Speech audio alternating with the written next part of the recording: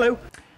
When I used to work in telly, a show reel was a collection of your best bits that you'd show to telly people when you were looking for new work. But in these days of 56 billion videos on YouTube, things are a little bit harder. I mean, the same principle applies. You need to know who you're talking to, TV producers in my case, and you need to know what action you want them to take.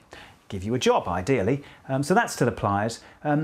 But the startling fact is, I suppose, that the statistic is that 40% of people stop watching a video within the first 10 seconds.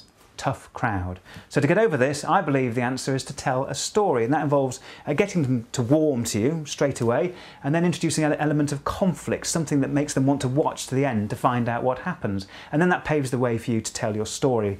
It's great if it can actually be a real event, like a course of some sort, or perhaps something you do in your day-to-day working life. And that acts like a Trojan horse in a way, I suppose. It enables you to show your talents, your skills, your qualities, without ever deliberately mentioning them once.